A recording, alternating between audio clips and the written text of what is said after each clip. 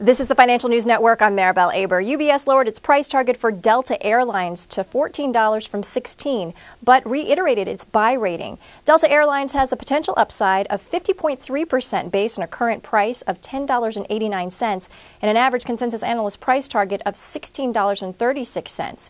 Delta Airlines is currently below its 50-day moving average of $12.02 and below its 200-day moving average of $12.30. For more news updates, stay tuned. You're watching the Financial News Network. I'm Maribel Aber.